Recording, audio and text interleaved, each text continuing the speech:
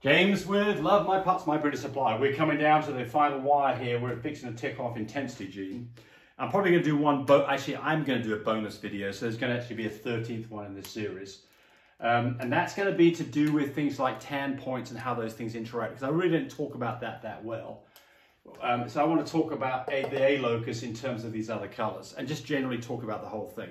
But let's talk about the intensity genes. This is a relatively new one that they've discovered, and I think animal genetics does not have, I know they don't have an intensity gene test.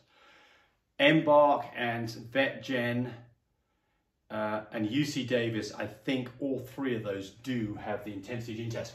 If you get an intensity gene, you're either going to be I, big I, little n, that's no intensity because it's a recessive gene, or your little I n, that is the gene that we want, that's the intensity gene.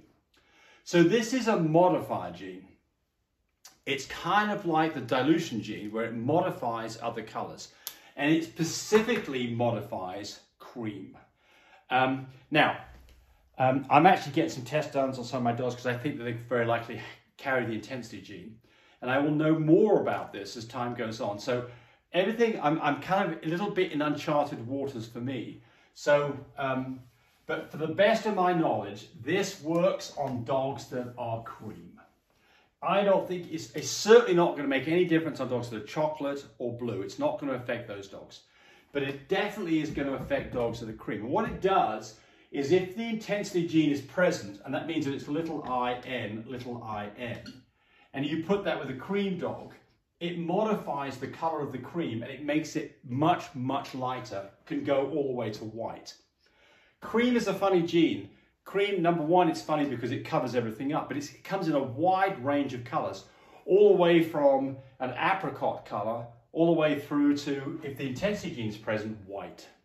So white Frenchies, typically if you see a white Frenchie, you immediately think, hey, that's actually an extreme pied. But you can get a Frenchie that is really white. And to get that, you're going to have 2 copies of cream and 2 copies of intensity. So I suspect that a single copy of intensity does make a difference to the way the cream shows up. And I think the most likely place that you see this is on tan-pointed dogs. You will see some tan-pointed dogs. Those dogs, by the way, are either AT or they're ATA. And if you remember when we talked about the A locus, the reason why an ATA shows tan points is because this A gene gets trumped by the AT gene. The A gene doesn't express itself. If you've got a dog that's AA, that's a solid color. If you've got a dog that's AT, it's got tan points.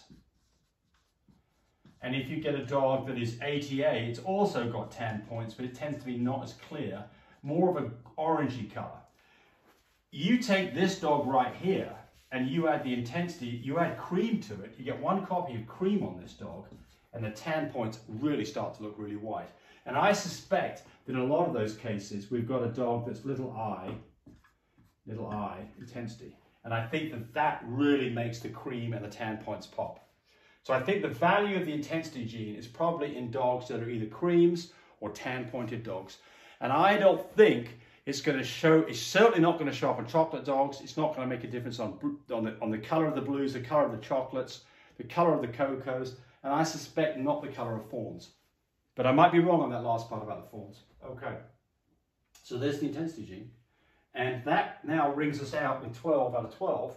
But we are going to do one more video after this where we're going to start talking about things like tan points and blue and tans, black and tans, chocolate and tans, lilac and tans, and how those dogs come about and how you get them. So there's one extra video on the end of this for those of you who have stuck with me for the entire, I don't know how many hours this is, a couple hours worth of me rambling away.